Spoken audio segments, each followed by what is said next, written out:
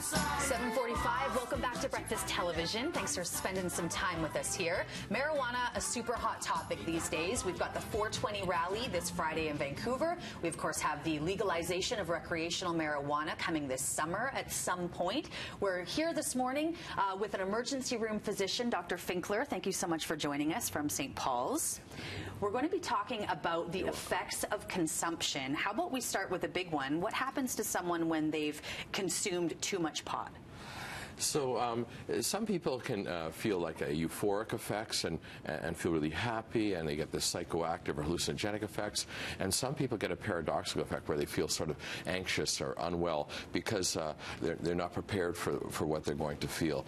Typically, it's the naive users that feel that way. How do people react differently? I mean, there's a lot of discussion about, okay, accessibility has changed, but how much is too much, like when you consume it versus alcohol? I mean, if you take a shot right away, you're knowing the impact, but what are some of the timelines for consumption of actually feeling the effects?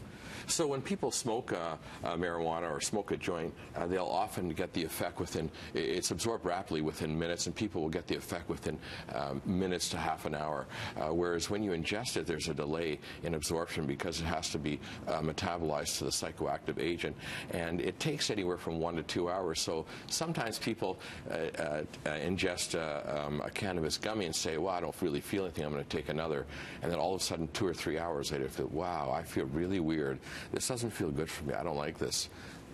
I think a lot of us, Dr. Finkler, are aware that there are, different tolerance levels for different human beings in general. But what about how, let's say, a teenager might be able to tolerate a certain amount of marijuana compared to a full-grown adult?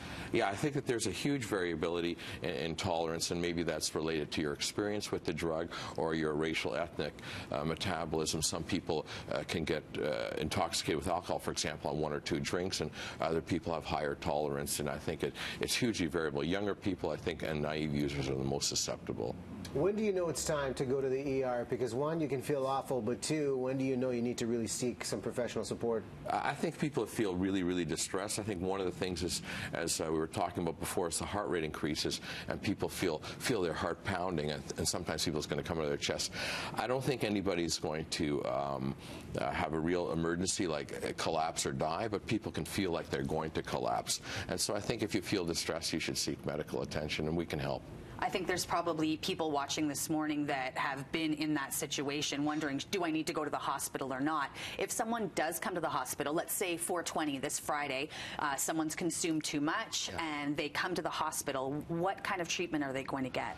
So depending on the severity of symptoms, sometimes it's supportive, and we just say, you look okay, nothing terrible is going to happen, reassurance. You can go home with a reliable friend who's not intoxicated. And some people who are really agitated, sometimes we need to give them a short-acting benzodiazepine, a drug very much like Valium, to calm them down and watch them for a little bit, and then we can discharge them. All right. And for those that are celebrating, this Friday, as we look at previous years, how do you define the line of saying we're getting medicinal benefits versus this is crossing over into disorder territory? How do you define that?